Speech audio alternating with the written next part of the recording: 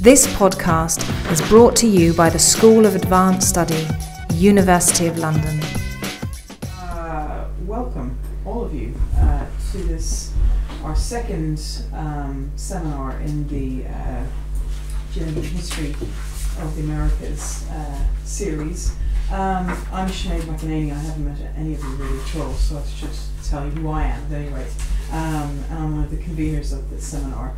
And our speaker this evening is Naomi Pullin from the University of Warwick. And Naomi is going to talk to us about the travels and trials of Mary Weston, which you already know. So Naomi is currently a teaching fellow in the University of Warwick, but she splits her time between Warwick and Oxford, and she's involved in all kinds of interesting groups to do with gender and history in Oxford. Would you like me to read them all out? You can if you want. I mean, there seems to be a great network of folks up in Oxford doing all kinds of interesting things. So you are sorry, I've lost it now. I haven't done the right thing. I forgot it's gone now. Do you want to tell us what they are? Yeah, I can. Go for it. So I'm the coordinator of two programs at Oxford. One's called the Centre for Gender Identity and Subjectivity, and the other one is called Women in the Humanities, which is part of Torch, the Oxford Research Centre for the Humanities. Have it now. And apart from that, then Naomi also teaches early modern history at the University of Warwick, where she comes to us from today. I think that's as much as I'll say at the moment. And so the plan is that Naomi will talk to us for around about 40 minutes or so, thereabouts, and then we'll open the discussion to any questions or comments on the paper. Most of the seminars that we have encourage this kind of discussion at the very end, so it may well be that we have about 40 minutes or so for discussion, or up to around about that for discussion afterwards, okay?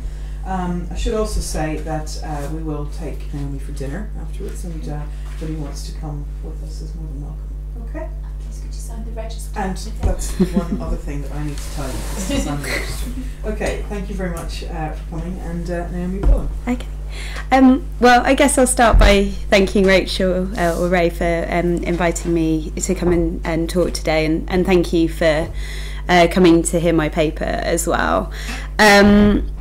And I think really what I'm going to present to you today is trying to give you a broad overview really of what my research is trying to achieve at the moment. I'm currently trying to adapt my thesis into a book, and really what I want to focus on is how female members of Quakerism are able to participate within and support the movement through their everyday lives, which is one of the objectives of my research. So I'll be really grateful for any feedback that you can offer. So I'll start with an example. So in September 1675, Quaker women meeting together at Cumberland in England circulated an epistle to the women's meetings in England and the American colonies. The writers tellingly expressed that under the influence of true gospel love and a degree of that precious union of spirit which, as it abounds in our hearts, spreads over sea and land and makes us one, the whole family and household of faith. And I think these powerful metaphors of God's love stretching over sea and land and uniting a distant group of believers without the need for geographical borders invokes this power of spiritual friendship that really characterises the early Quaker movement. It suggests that as members of a shared religious community, they were joined together by love of God, and that they were united as one, despite the physical distance separating them. And perhaps even more significantly, it is through their positions within the Quaker family and their own roles within the household that encapsulates this sense of female fellowship. Their maternal and domestic responsibilities enable them to imagine themselves as sharing in a close spiritual communion with their distant co-religionists on the other side of the world. And the interesting thing about this is that they are part of a whole network of women who are regularly communicating with and corresponding with one another. And there are hundreds of these meetings across the Atlantic who are sharing news about the current state of the society in their areas and giving expressions of a spiritually edifying nature, which they always express as intimacies among friends. And this has added significance when we think about the majority of these women who are subscribing their names to these letters and epistles as being from mainly merchant, farming, craft and poorer households. So I think what's important about this is that they are ordinary women who are actively contributing to and participating in an exchange of knowledge and ideas and helping to shape the international character of the early Quaker community. But the place of women within early Quakerism is not just through their role in women's meetings. And early Quaker leaders utilised the Protestant ideology of the priesthood of all believers to argue that there's a universal God-given inward light which is present in all human beings regardless of sex or race. And this really democratizes the ministerial function. So Quakers don't believe in a class of paid, educated ministers, which means that men and women from all social backgrounds are able to preach when they feel moved to speak.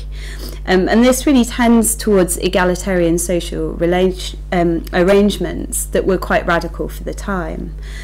So long before other Christian denominations provide official roles for women as ministers, Quaker women were establishing themselves as evangelists and preachers, and some of them were leaving husbands and children in the care of were leaving children in the care of their husbands and travelling as far as Rome, the West Indies and the American colonies to spread the faith abroad.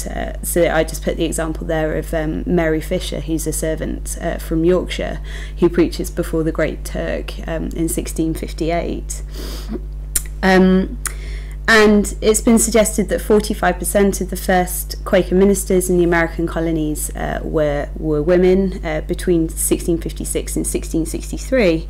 And Rebecca Larson has estimated that there were 1,300 to 1,500 active female ministers in Britain and the colonies between 1700 and 1775. And I think really the mere existence of this class of, or this group of female preachers really stands in contrast to traditional patriarchal structuring of Anglo-American society, which is almost exclusively dominated by male ministers giving almost total control over religious life. So they're an unusual phenomenon. And it was really reading the spiritual autobiographies and the personal correspondence of these Quaker women preachers that first sensitised me to the importance of the multiple identities that they have at their disposal. And their rather unusual public roles, I think, undoubtedly alter their lives in substantial ways. And it really impacts upon their positions within the family, within their local communities, as well as within the wider transatlantic world of Quakerism. And it's that tension that really drew me to this project. So that tension between their roles as public preachers and their more private responsibilities. And that's something that I intend to kind of interrogate in more detail today. So really I want to try and reconcile how these multiple identities attached to Quaker women, on the one hand, how they operate as spiritual leaders within their communities and as preachers, and in many ways they're traversing traditional gendered and social expectations. It's nearly 20 years now since Natalie Zeman-Davis published her Women on the Margins thesis. And I think in this seminal work she acknowledges how women were particularly adept at managing multiple identities outside of official power structures, and helped to transform the supposed margins of society into important social and cultural centres. A ministerial vocation is never a permanent office for Quaker women. It's a transient experience, to quote the Quaker historian Phyllis Mack, whereby those Quaker male and female preachers had to balance their life as itinerant preachers with other aspects of their social and personal existences. Just to clarify, where I'm using the word friend, it's with a capital F, so synonymous with Quakers at this time. And I think Quakerism is truly unique in this respect because it offers a formal and unrestricted place for its female members within the church.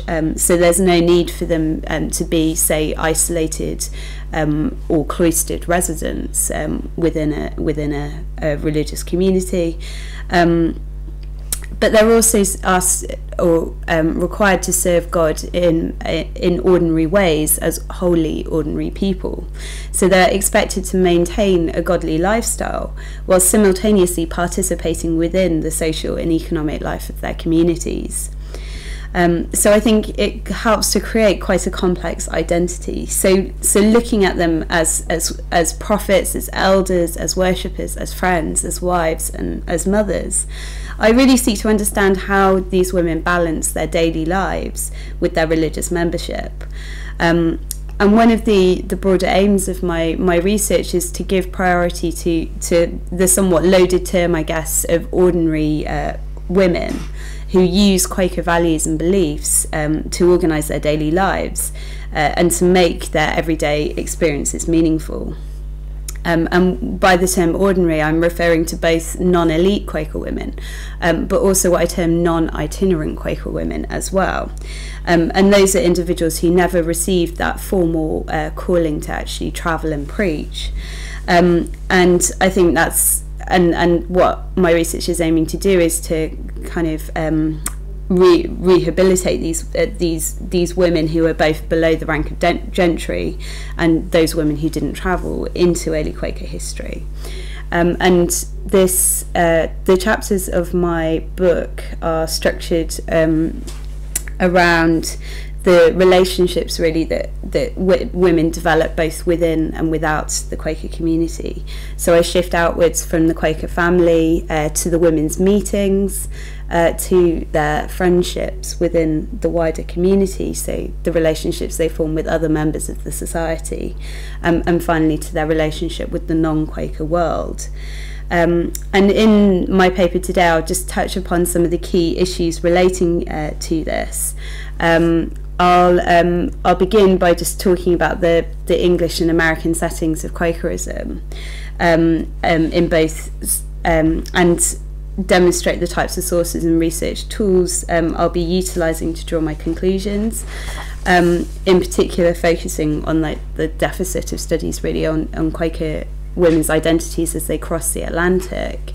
And I'll conclude by just having a look at the experiences, the travels and trials that I term it of one Quaker woman, Mary Weston, in an attempt to consider some of the roles and relationships that I'll be drawing upon within my broader work. But first, so I'll just give you a brief outline of the Quaker setting for those of you who aren't familiar with this period. So as I mentioned, the Quakers are really a product of the turbulent years of the Civil War period. And during this time, the growth of radical religious congregations give women the opportunity to openly participate in religious life. But as I said, the Quakers really take this to the extreme in enabling women to preach and undertake missionary work, regardless of what their social status is or where they're placed within the household. And naturally, such public behaviour on the part of women arouses much fear. And critics worry that the rise of movements like the Quakers would only lead to a society of confusion. And it's encapsulated quite nicely, I think, in the work of Donald Lupton in 1655, when he talks about the divisive potential of public female speech. He said, "They like not St. Paul's advice, who would not permit women to speak in public," the author wrote, and they presume so far even to railing and scolding. Women are called housewives, and they should in modesty keep at home. And obviously Quaker women are completely defying these expectations. So a number of women are suffering dramatically during the waves of persecution, which kind of reached their peak in England in the 1660s with the passage of the Conventicle Act in 1662, and also it's experienced on the other side of the Atlantic as well. So it's women like Mary Dyer, who's executed on Boston Common in 1660, and there's the story of the unfortunately named woman Horrid Gardner, who's a mother of many children, and she's theatrically whipped whilst clutching a nursing infant to her breast. So it's quite a provocative image. But really, things start to change for the Quakers in 1681, when William Penn is given royal charter to establish Pennsylvania, which is founded on the principle of religious toleration. It becomes known as this holy experiment, which is really to prove a haven for malaligned Quakers and other religious groups who are facing persecution in their native lands. And as Quakerism crosses to Pennsylvania, it replicates many of the ways of life, the worship patterns, and the meetings to which English Quakers are already very accustomed at this time. And they migrate en masse really from the 1680s and 1690s. And the other change of fortunes is really in 1689 with the passage of the Toleration Act in England, but it also affects the American colonies as well. And it's with this moment really in Quaker history that we often see, or historians often characterise this turning point, seeing it as a quietist, the movement entering its quietist phase, which becomes increasingly focused on maintaining the spiritual purity within the Quaker community rather than going out and proselytising and looking for wider converts.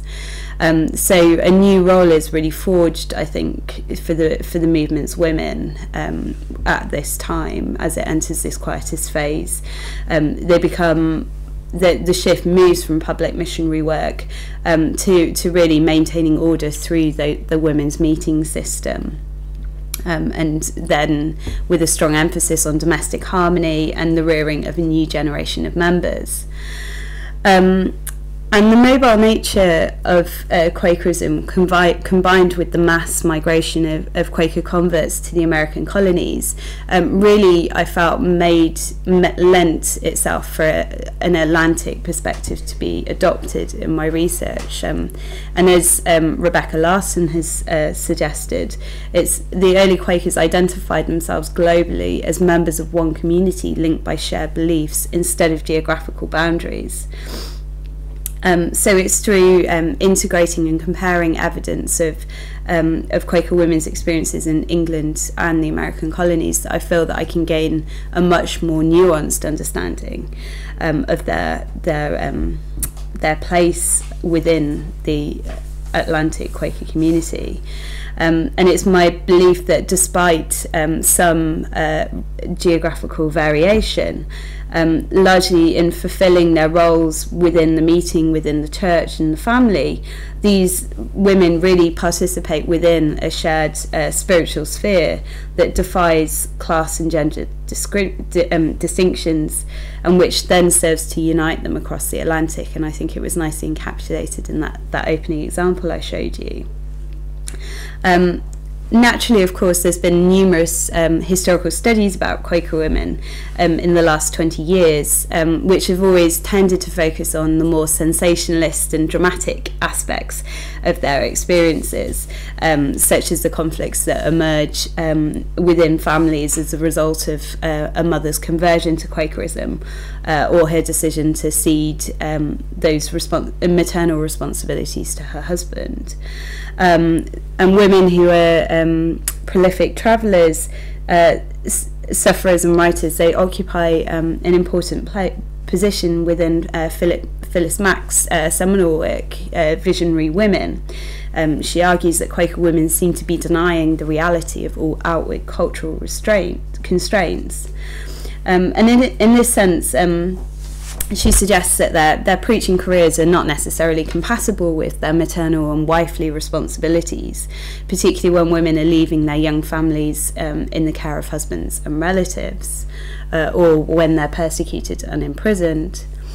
And given the rather radical and unconventional quality of these roles, it's not surprising that a lot of Quaker women have been viewed as proto-feminists.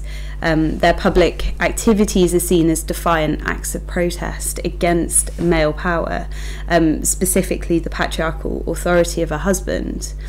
So there's lots of written accounts of Quaker women who are deliberately defying their husbands and joining the movement without their consent. And it's been argued by one Quaker historian, Margaret Hope Bacon, in her appropriately titled Mothers of Feminism, that the struggles of early Quaker women in America can be equated to this microcosm for the long struggle for gender equality in society at large. So a number of feminist scholars have praised those public preachers for achieving social identities that are distinct from their position within families. But I think it's the second type of Quaker woman I mentioned that's largely remained absent from the historical picture. And this is the woman who characterises much of the efforts of the early 18th century Quaker movement, when the focus of the Quaker activity is returned to nurturing the faith within the home and within the family. So I think in particular the place of the women's meetings in this picture is particularly important, and something I'll return to later. But essentially the women's meetings, female elders become regulators of the social and moral welfare of their communities, and then they gain a really vital public presence within their local communities. And I think, actually, I'll come back to that in a moment. Yes, but I think obviously it's important to not to overlook the centrality really of the private world of the household as formative influences on Quaker women's experiences, which I think are really important sites for shaping their public identities as both preachers and as members of their community. And a recognition of this is again that role of the non-itinerant woman in shaping the movement and supporting travelling ministry. And we've got a particular problem when we come to thinking about the American dimension of early Quakerism. Daniela Kostran and Lisa Wollendorf have recently realised that there's been little sustained effort to question what can be learned about the Atlantic world through the lens of women, gender and religion. And I think this is a crucial issue for research into American Quakerism, who only focus on those Quaker members who have made a significant political or economic contribution to colonial society, or discuss women moving outside of their roles within the movement itself. So I'm therefore trying to rehabilitate the American side of Quakerism as well, trying to not necessarily see the equation of public roles and radical speech with active participation. So I in my book I aim to explore this through a comparative framework of women's roles and identities in England and the colonies. But one of the problems, obviously, we're trying to focus on ordinary women or lower status Quaker women is the fact that many of them don't leave behind detailed information about their lives and their experiences. So the question is, certainly when I started my research, was how can I access these stories? How can I uncover their experiences? One of the unusual things about Quakerism is that it does have an unusually strong preservationist focus.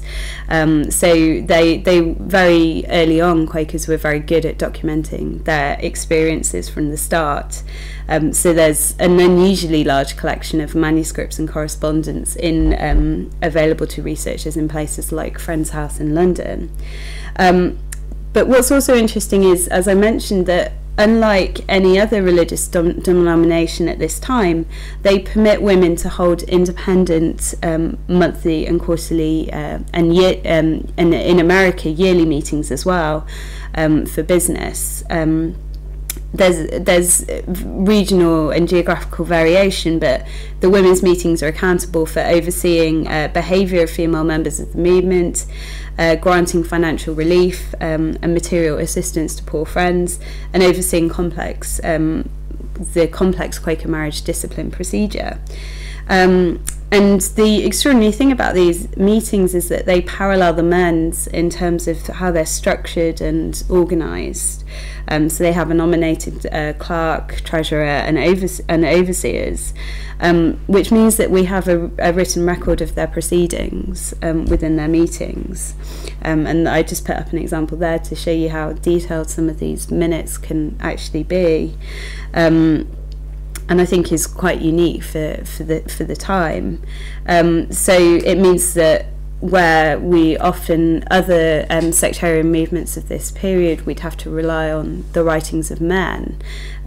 What's great about this is that we can get a real insight into women's institutional life within the society, and it's something that's it's a resource that's often been overlooked because it can be quite formulaic, and there's some often gaps and omissions in what they've recorded.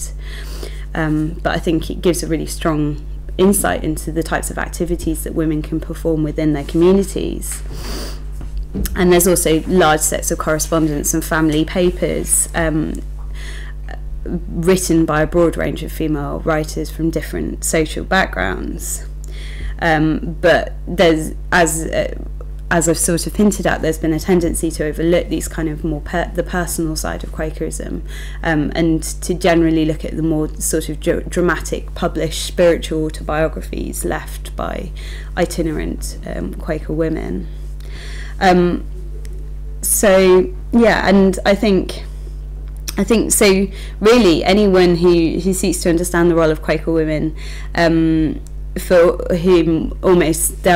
some of whom there's almost no biographical information available. There's an array of sources and methodological tools available to them. And I just want to now focus on the life of one Quaker woman who I've uncovered in my research, who's called Mary Weston, and I want to think about how her travel journal and personal correspondence, which was never published, and maybe one of the reasons why she's been largely overlooked, shows the different meanings and identities that she's able to bring to her experiences as a travelling missionary. So I'd just give you a brief biography. Sorry about I don't know what happened with that slide. But yes, so Mary Weston is born Mary Pace in Southwark in 1717, and she's the daughter of a prosperous linen draper. Her education is one which favours training in business rather than religious instruction, and she records kind of her increasing disillusion with her commercially orientated upbringing. She sort of describes in later life how her parents had neglected the strict education in various branches of that Christian testimony, and she increasingly strays as a teenager from the movement, from Quakerism, and then undergoes a deep sort of spiritual crisis. And it's after she has this crisis that she spends the rest of her life really striving for the redemption and acceptance within the Quaker Church. And she becomes an approved public minister at the age of 22, and in June 1735 embarks upon one of many religious visits to Quaker meetings across the British Isles. In 1741 she marries Daniel Weston, who's a wealthy cooper and merchant from Surrey, with extensive connections across the Atlantic. And she has a long career as a public minister, but I just wanted to focus on the 2 years in which she undertakes extended ministerial work to the American colonies between 1750 and 1752. And it's really clear from reading her personal writings and her travel journal that she really struggles to balance this public presence within the community with her natural urges to remain industrious at home and care for her young family. And one of her friends even commented before her departure to America, so just before in July 1750, that the voyage was a great cross to her natural inclinations. And it's during her travels to the colonies that Mary often writes about the impatience she has of hearing from her husband and daughter. So in one letter shortly after her arrival in August 1750, she urged her husband and daughter not to be distant since our moving parting, but to write by every ship bound to any part of the continent, for I am almost impatient to hear from thee. And she closed the letter with a poignant conclusion explaining that the love she had for her small family, who she regards as dearer to me than life itself. But obviously these concerns are not enough to prevent her leaving and having this broader spiritual calling. And many feminist historians would argue that it's that absence from her family in the domestic setting which is a real sign of her liberation. But I think, as this letter shows nicely, it's her concerns for the well-being of her family suggests that they're really not far from her heart, from her thoughts. And I think they really encapsulate the tensions that she experiences as a mother whose natural inclination is to remain at home and care for her family. And there's this real tension, I think, in both her and other Quaker missionary writings about whom that obedience should be shown to, who should loyalty be shown to God or to the family. And I think it's particularly problematic for female Quaker preachers because familial contact, so actually corresponding with and communicating with their families is a temporal concern, and it really can be seen to be in some ways in conflict with that wider spiritual calling that they're trying to achieve. But I think like most Quaker women, Mary Weston's able to reconcile her decision to travel by explaining that her divine calling would ultimately ensure the spiritual welfare of her family. So in one letter to her husband, Daniel, in November 1750, she writes, or she explains how she hoped that both her husband and her daughter may still with me be sharers of divine bounty in both health of body and the influences of the blessed spirit, for which, as she explained, they were all participants, that they rejoice her very soul. So I think her absence from the household is radical because her husband Daniel becomes the primary carer for their 6-year-old daughter, who she leaves behind. But members of the movement, as I've hinted, accept women's absence from the family as a crucial aspect of their ministerial obligations.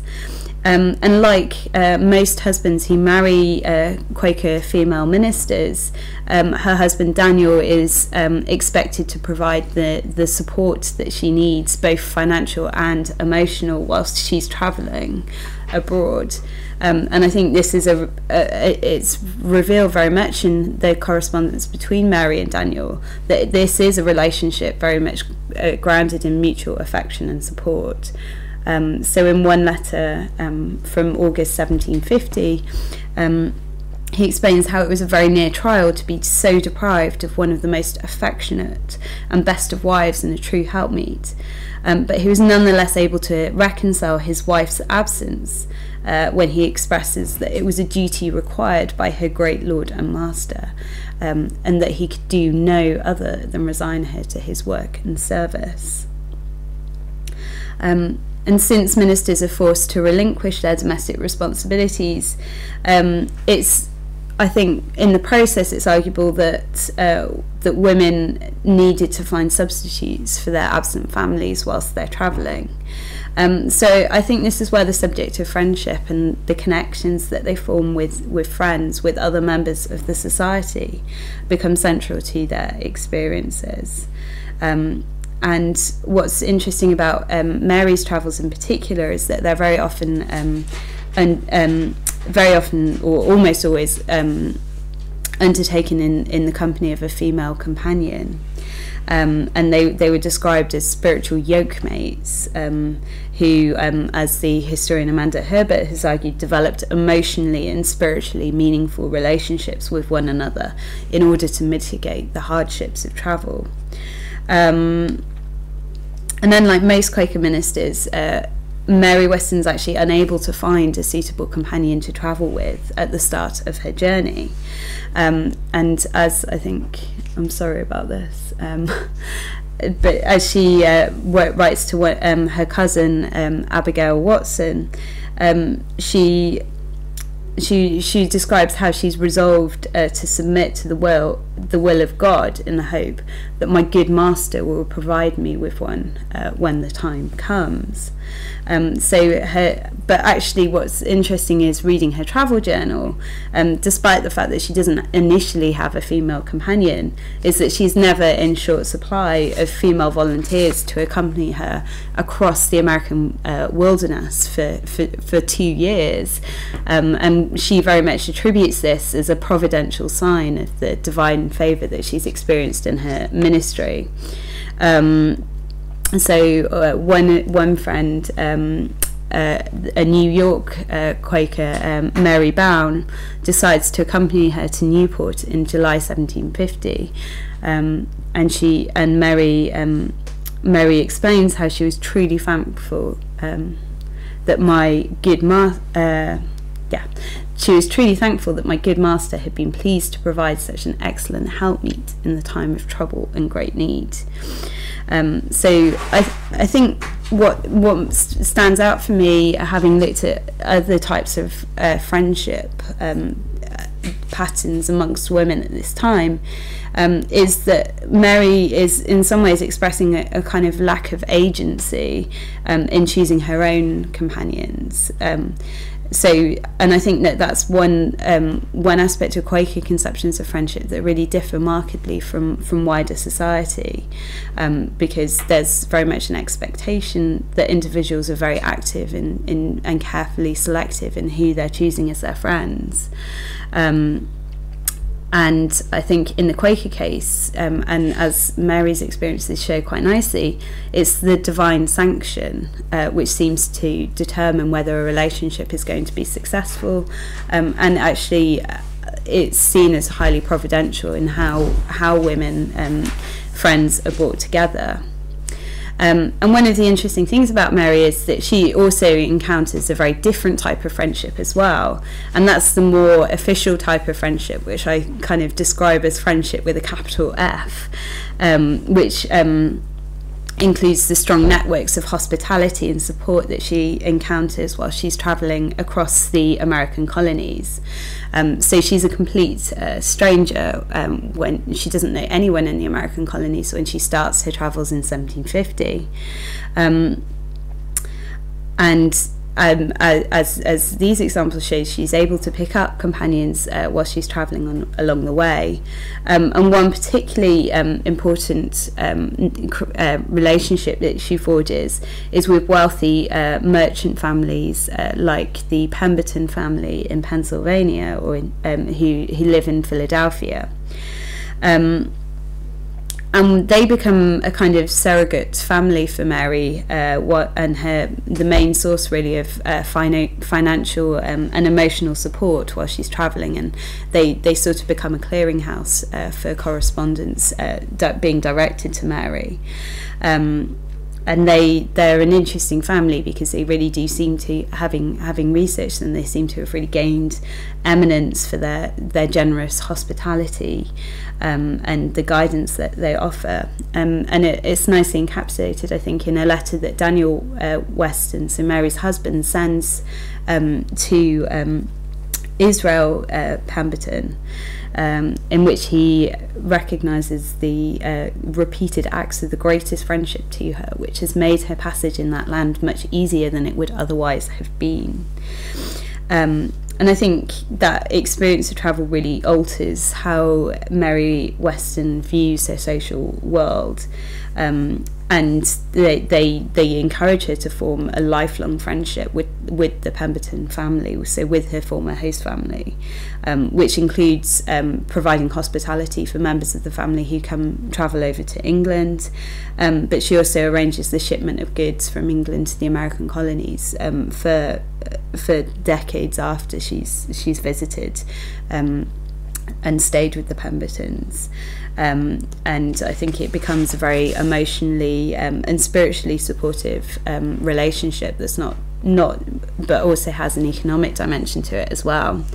But there is a real emotional dimension in the relationship that she forms with her companion and landlady, Mary Pemberton.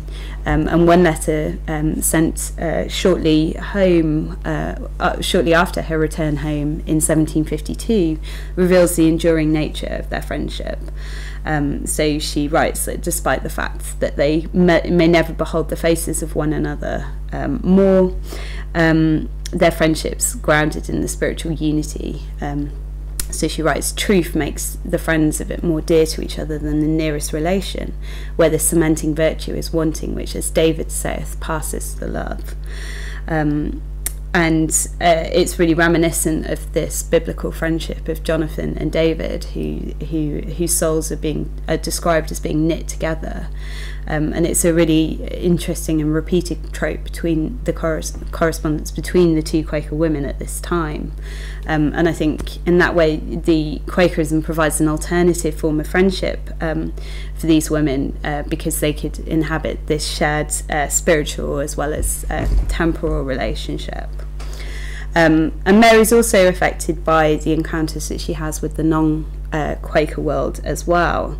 And I think as a public preacher travelling in the American colonies with very, very little knowledge of the areas that she's going to, there's a lot of possibilities for tension.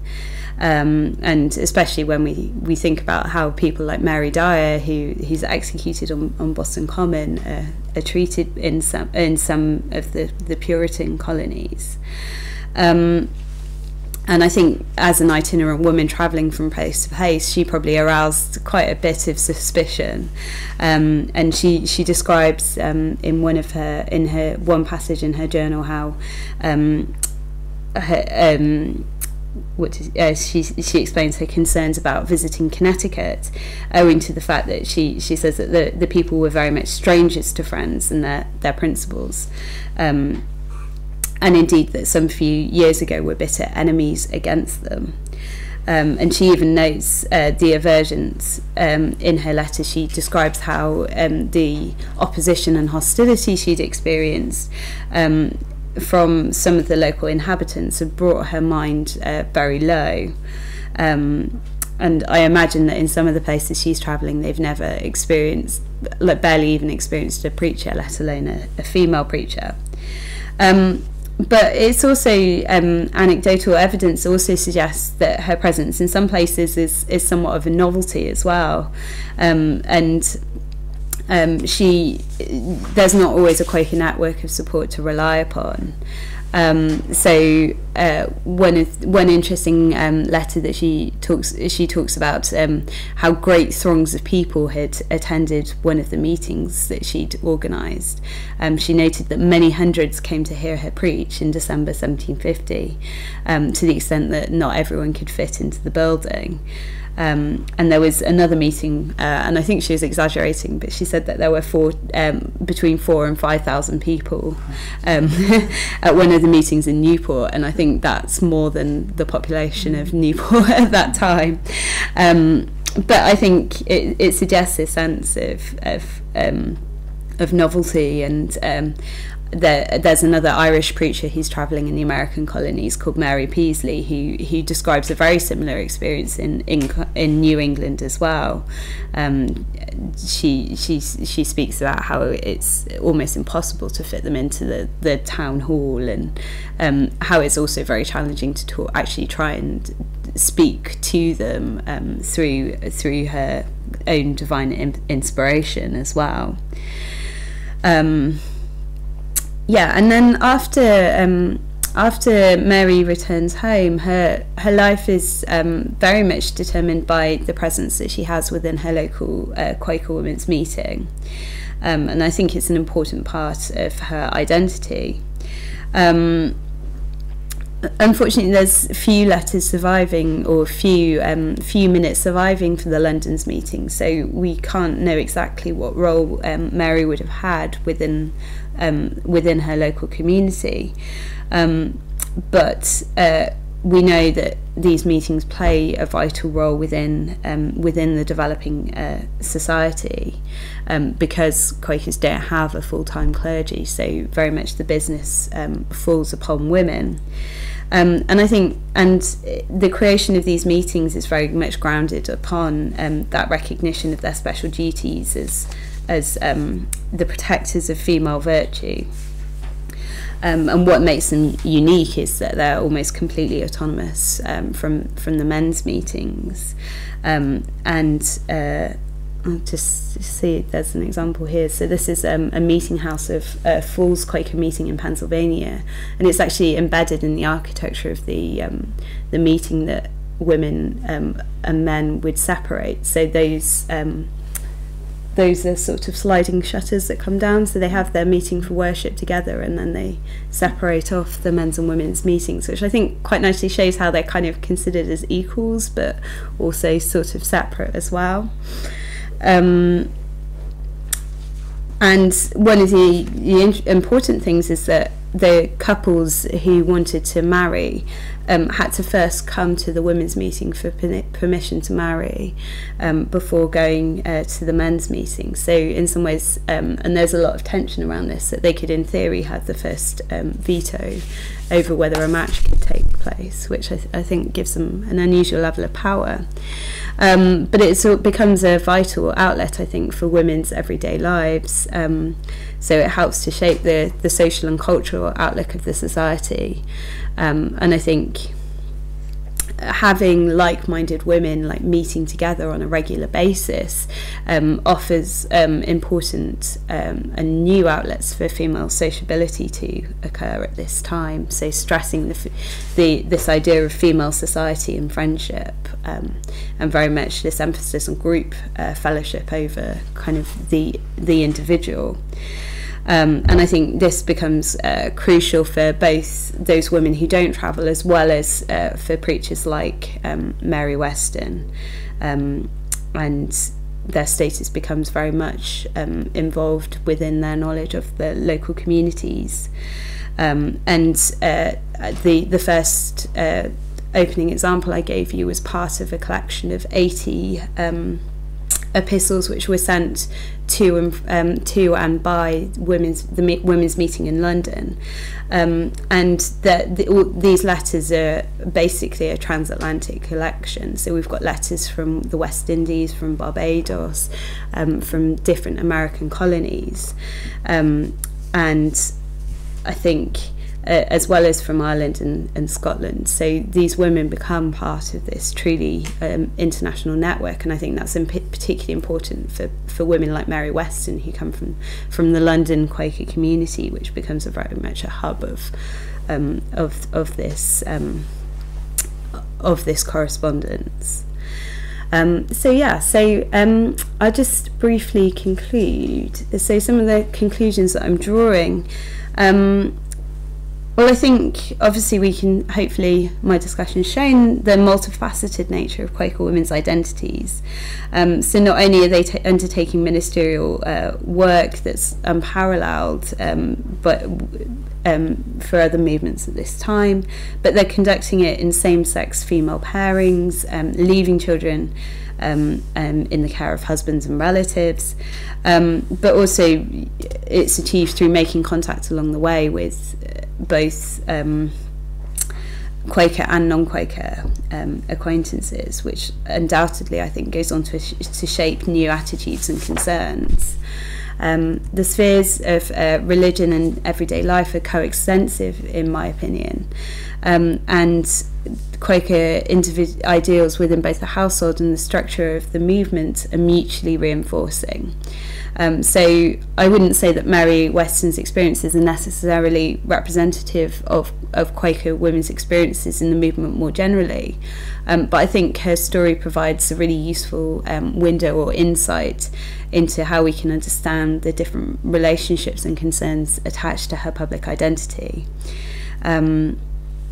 And on a final note, I think it's just worth emphasising that this is occurring at the very margins of early modern society, to come back to Natalie Zeman-Davis's idea, within a movement that's forced to separate itself from a world that's surrounding it, and very much Quaker women are identifying themselves by what they're not, in a lot of ways.